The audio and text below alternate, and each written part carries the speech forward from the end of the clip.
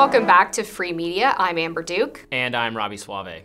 MSNBC's Symone Sanders interrupted one of her panelists, former RNC chairman Michael Steele, because Steele had the audacity to use the phrase illegal immigrants. Watch this. What do you tell the parents of those people, those young girls who were killed? This is absurdity. The preponderance of these people, Michael, are male. But what is the difference between an illegal immigrant who unfortunately engages in that activity? And we don't like that. I want to be clear. We don't use the term illegal. So yeah, we don't, undocumented individuals. That's sweet. They're illegal aliens. Undocumented individuals versus anyone else who commits the same crime.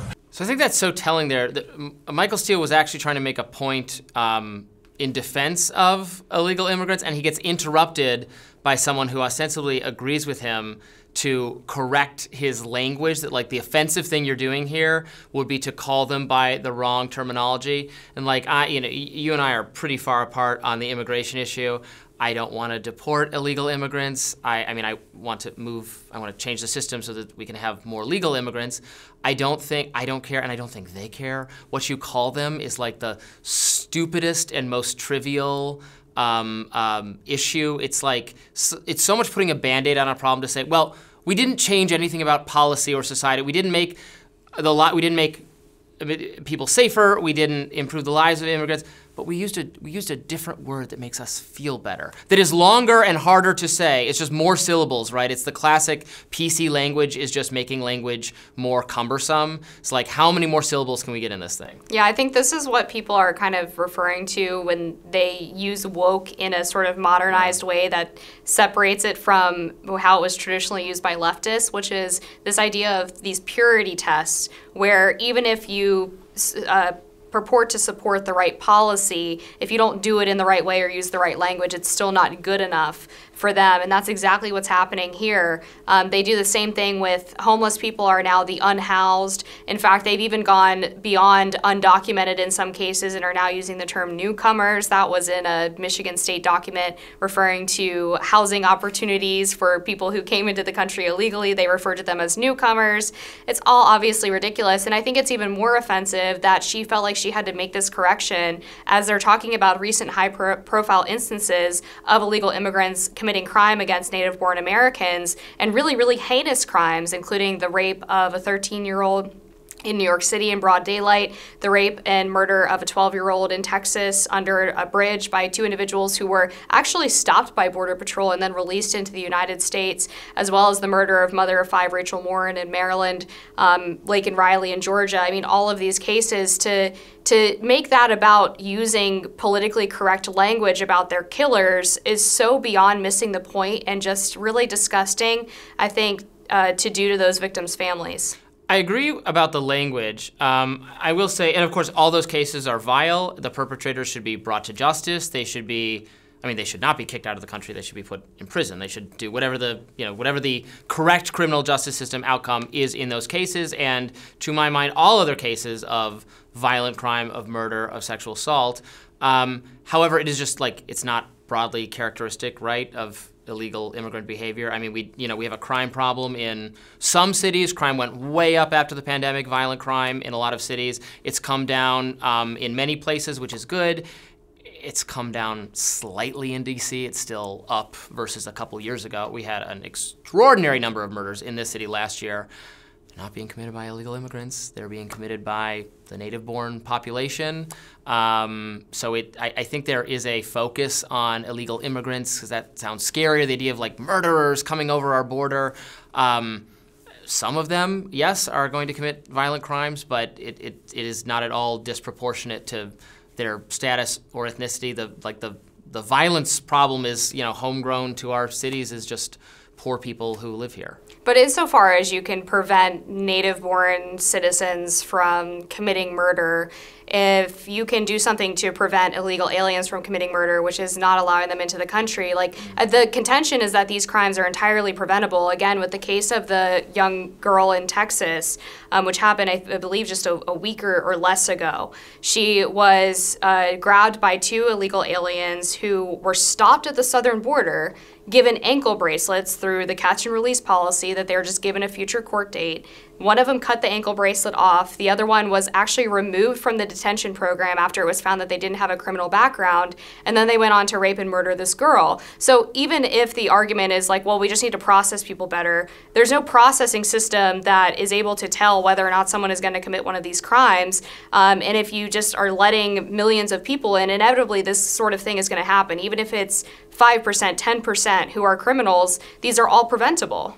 Well, I mean, it's not preventable, right? Because they're streaming across the border and there's no way to deal with it, and there's 20 million of them here anyway. But it's preventable if you shut down the border. Well, I mean, I don't think that's remotely feasible. I think if we came up with a system where it was easier for people to come here legally and work and be registered and be vetted, but there are so many programs available. People coming across. Well, there aren't so many programs. There are so many programs. They have hard caps on them. You have to prove that like no one else could do this job. It's caps by country. It's like if you go through like the spreadsheet or the graphic of all the things you have to prove and do and paperwork you have to sign up. I mean, that's, we've all had this experience. We have to do paperwork to come into the United States and work here. Like, yeah, you should have to do that. It takes years. It takes some people years. It's impossible. It doesn't take years to get a seasonal people. visa. It's not. But we should make that easier because then we can check if these people have criminal backgrounds or terrorist affiliations, and then we can keep them out. If the process is so difficult that the easiest way to come is to either to stream across the border, swim across a shallow river, and then claim asylum, and then have this waiting period where you're here and you're not going to get a court date for forever, and your work status is ambiguous, it seems like the worst of all possible worlds. Well, I feel like you should secure the border first before creating easier legal pathways, considering there are already tons of visa programs available for workers, either seasonal or otherwise, to come into the United States, including both skilled and unskilled labor, by the way. We have hundreds of thousands of people who successfully use these programs every single year, and yet we're supposed to accept that 2 to 5 million coming across the border every year illegally is acceptable because they don't have to go through the programs that these other hundreds of thousands don't have to go through. I mean, one, it's fundamentally unfair to those people who actually do the legal process, and two, I mean, I know one of your common arguments is that it's good for the economy or good for the GDP to have all of these legal aliens here. It's just fundamentally not the case. They're a bigger drain on public. It's not, because they're a bigger drain on public resources, even if they're working, than they are contributing to the economy. Most of them don't pay taxes, for one. The taxes that they do pay are very minimal. Study have found they pay more into taxes than they take out of the welfare state. They pay sales tax, they pay property tax, they pay tax on rentals.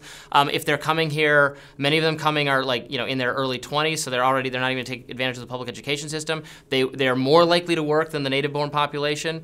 There was a recent study that I think in just over the course of 10 years that they pay $1 trillion more into the system than they take out of benefit. It's just not true. I just read a study from an immigration nonprofit that found between 2018 and 2022, illegal aliens were a net drain $150 billion a year on our economy, because they average out contributing about $30 billion in taxes, but from Social Security, welfare, all of these other social safety net programs, they end up taking about $180,000 or $180 billion back. It's a net drain. So it might have been the case like 20 years ago that they were just people who wanted to work. 2015 to 2023. I mean, it's the people already here don't want to work. And if you don't want to work, I don't want to make I would get rid of our welfare system or lessen it or lessen the benefits. If you don't want to work, I don't think there shouldn't be anything here for you. I don't want to give handouts to illegal immigrants or anyone else. But like right now, it's the worst of both worlds, because we've taken in millions of people and we're not making it legal for them to work. They're here already, and it's just, you say more border security. But like, I guess I just don't have as much faith that the government can do anything right. Like, give it this task of stopping millions of people from coming to the country. How much money do they need to do that? To deport, as something Republican political figures are talking about, I know J.D. Vance was talking about it just last week, to deport the 20 million in the country, that would cost like $1 trillion. Is anyone actually willing, show of hands to Republicans in the audience, there's no one actually in the audience right now, like, who is willing to spend $1 trillion more of taxpayer money and create a vast new surveillance and security state to deport 20 million people and think there's not going to be significant disruption to our economy, to small businesses? I mean, you know, we're like, this is just reality. This is just where we are at this point. point. And this is where we fundamentally disagree, because I believe that our country is more than just our economy and more than just a GDP. We are a sovereign nation that has laws, and if we don't have rule of law, then realistically, what do we have as a country? And when you're talking about all of these illegal aliens who are here, I mean, we're including people who do have criminal convictions, who do have criminal records in their home country, and we're not even deporting the worst of the worst. We can deport those. I have no problem. We can deport. But that's going to cost money. Are you okay with spending the millions of dollars that's going to cost? I'm totally okay with deporting the violent criminals. I don't want to create a new police state to haul away people's nannies and everything of that nature. Oh my gosh! So it's just like nannies and people who clean your toilets and like, is that just what illegal aliens are? Why are we disparaging of those jobs? I mean. But it's such a misnomer though, because if you look at the statistics of who works in these jobs that you're talking about, there's not a single profession in the United States that is majority illegal immigrant. There's not a single profession in the United States that is majority immigrant. They are all majority native born. So you're talking. Well, of course, because there's more native. There's more native born people, but immigrants are disproportionately likely to start a small business. They're just they're. But you're conflating legal and illegal? You're telling me illegal aliens are more likely to start a small business? More illegal immigrants into the legal immigrant category, and that would take actual reform. This is not a fair comparison, though, because you are taking statistics from a group that has to pass all of these background checks, that has to prove that they are going to be a net benefit to the economy, that has to prove that they are going to potentially start a small business, and saying, well, if we just move illegals into that category, then they're going to have the same outcomes. No, because they are subjected through our legal immigration programs to all of these stringent restrictions to make sure that they are contributing. You can't just move one category into the other and say, oh, well, they're all just going to start small businesses. I don't see why making it easier for the people who are risking life and limb and death in the desert to come to America, why making it easier for them to come in the light of day under a legal process, vetting them aggressively and keeping out people with criminal backgrounds or terrorist affiliations, and then letting them work and pay taxes. I mean, that's the story of literally everyone who came to America, unless you came over on the Mayflower, and I don't see why that would be such a problem. It would just take government care to fix it. Well, and I think every person agrees, at least every Republican agrees, that you can have a legal immigration system, but you also have to have border security, because the fundamental problem is that you end up incentivizing people to come across illegally if you don't have border security, because exactly as you said earlier, it's easier for them to come in and work under the table. They work for low wages. They don't have they don't have obviously job benefits. They don't have great working conditions. And what does that do? It undercuts the labor of native-born U.S. citizens. I'm not unwilling. Well, I don't care about that. I'm not unwilling. You don't care that it brings down wages for people who live here? I mean, this is the problem. You have to. I mean, you don't have to, but like. For me, like the fundamental disconnect. You don't have some right. You're not entitled to a wage. If someone else is willing to do the job for less than you, then tough luck. That's not what I'm getting at. What I'm getting at is that I think as a nation we should have priority for our citizens as opposed to people who have no right being here. I mean, we have New York. The number one criticism of people right now is inflation. That's how you get inflation, saying there's some artificial right to a job at a certain. I mean, that's a leftist argument, and I reject it. I didn't say there was an artificial right. I'm saying that we should prioritize the needs of American citizens before those of people who are coming from other countries. But some American citizens want to hire. The need of the American citizen is to hire more people. This is just corporations. This is small business owners. Small business owners are not the ones primarily hiring illegal immigrants. I don't know about that. Okay, well, we can look into it, but I wanted to make one final point on this because you're interrupting me a little bit. But, but I mean, I think we also just look at what's happened to our nation's cities since we've allowed unfettered immigration in the past 4 years. New York has been spending billions of dollars annually on housing costs for migrants, for illegal aliens. They have tens of thousands of homeless veterans on the streets of our country, of New York, who have served this country and actually do have a right to some sort of benefit because that is the deal that you make when you join the military. In addition to tons of other people overdosing on drugs and being unable to get housing in our nation's cities. And because we have allowed millions of illegal aliens to pour across the border, it's taking resources away from them. So yeah, I do fundamentally think that that is wrong. We'll have more free media right after this.